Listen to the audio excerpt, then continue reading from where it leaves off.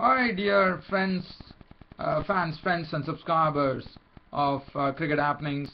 Welcome to the cricket show as usual. But on this daily cricket show, as you know, today in the T20 World Cup, it is a rest day. We are not going to have any matches today, so this is a day of rest for all the teams. But tomorrow we have two matches coming up. One is the match between a very important match for England for sure, because they are not off the mark as far as the World Cup T20 is concerned. The other day they lost the match by Duckworth-Lewis method, so probably one hopes that the match goes the whole distance, and that would be an important match. But that would be the second match tomorrow. That will be between England and Sri Lanka. And Sri Lanka, as you know, they are on a high. They are really touted as one of the favorites for this competition. The way they have been playing, how they have been actually gelling pretty well as a unit. But let me tell you, the forecast is also not good as far as Chittagong is concerned, because there is a possibility of storms, which is not good news. Now that is something that England probably would be hoping that they have the luck of the dice, or they also luck of the rub of the green tomorrow, because if England are going to lose against Sri Lanka, their prospects are looking pretty dim here. So that's going to be an important match which is going to be played tomorrow between England and Sri Lanka. So that's the second match. And then we have another match which is coming up. Netherlands, who crashed to their lowest ever total to Sri Lanka in the T20, in the sense they became the team now to hold the record for the lowest total recorded ever in T20 World Cup history, would be taking on the might of the South Africans. And South Africans, there is one talk going on that South Africa could actually better the run rate tomorrow with Netherlands. But let me tell you, they have to be really guarded against Netherlands, even though they put up a dismal show. But one would remember the way they actually hit Ireland out of the competition, and also one would hark back to the year, I thought it was 2000. I thought it was 2009, if I'm not wrong, where Netherlands almost came to Netherlands.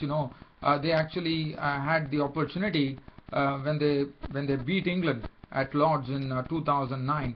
So that is not something that you can take it pretty lightly, and I'm sure South Africa will guard against that, and probably, yes, they might do it, but probably just wanting to ensure that first they are absolutely settled, and then they probably could go and try to crush the Netherlands bowlers.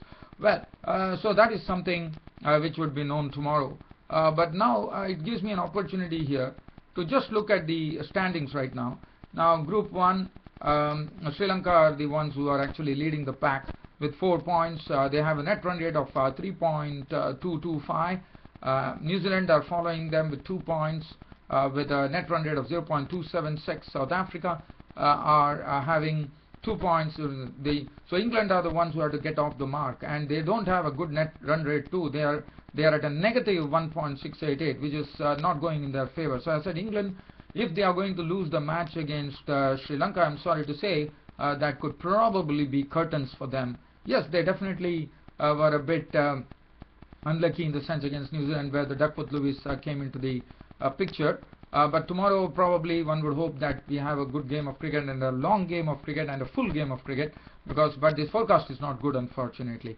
Now Netherlands. So Netherlands has -6 is their negative run rate. Now let's look at Group 2. So over there, Sri Lanka looking pretty strong. If Sri Lanka are going to win tomorrow's match against England, then Sri Lanka probably, not probably, almost they are booking their ticket for the semi-finals for sure. Now let's look at Group 2. Now Group 2, India are the ones who are absolutely on the top there. They don't have a net run rate, let me tell you that. Because if you look at the net run rate of India, even though they have 4 points, they still they have a net run rate of 0.363. Now they have to really up it, just in case. They have won both their fixtures against Pakistan and West Indies, and the big one is coming up on Sunday. So that will be a big match between India and Australia. West Indies, well, even though they got only 2 points and lost to India, I think their points, the net run rate is looking pretty good. In fact, they are the ones in their group 2 who are having the best net run rate of 1.752, and that will augur well for them because they have a game coming up against Pakistan. India have one game against Australia and one against the host Bangladesh. Pakistan, well, they are at 2 points. Their run rate is 0.077, so their net run rate is also not good. So they have only 2 points, and for them the match against West Indies will be probably crucial. Australia, I have to say that even though they batted well, their net run rate has really plummeted. They are at minus 0.8, and host Bangladesh, not only have they not picked up any point by losing that game, they are at a net run rate of minus 3.65. So it looks like, I mean, if you look at the table, it is looking in the sense right now, if you look at it, looks Sri Lanka are pretty strong from Group 1. India are definitely on the top, but you know, if one more win for India, and you know, and for India, they have to ensure that they have a better run rate, because if they, say for example, if they beat Australia, well, definitely they are into the semi-final.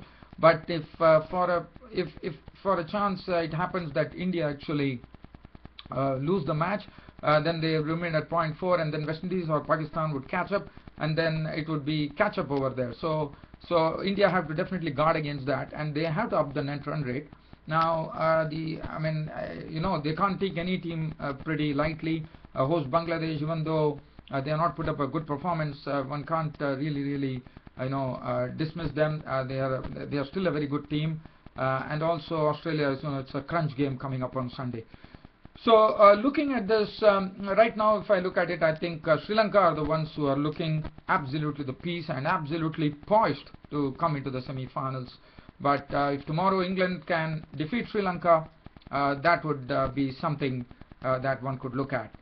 Well, so from here, so as far as England and Sri Lanka are concerned, these matches is going to gain a lot of significance, and it will be good to see how England are going to tackle the spin bowlers, especially Sachitra Senanaike. Then they have Ajanta Mendes, and they also have a certain, I mean, these are the spinners they have, and Dilshan can bowlers, you know. And for Sri Lanka, Lasith Malinga, as you know, is the pace spearhead. And England, well, they have some very good hitters. I know Alex Hales, Michael Lumb is such an aggressive player. Moeen Ali has shown some talent here. Josh Butler, they definitely have. It's only a matter of for England, according to me, to really fire. Once they fire, I'm sure this England unit will be looking pretty strong.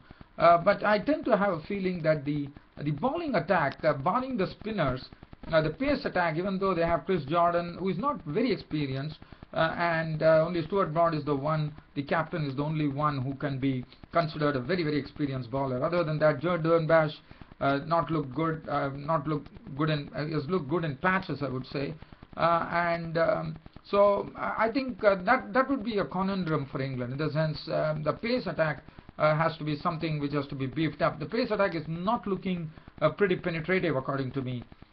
So let's see. So well, now I'm just turning away the attention from here right now. What I'm going to do is I'm going to take you to a match which nobody would have much heard about. Now this is a match which is being played at Abu Dhabi at the Sheikh Zayed Stadium.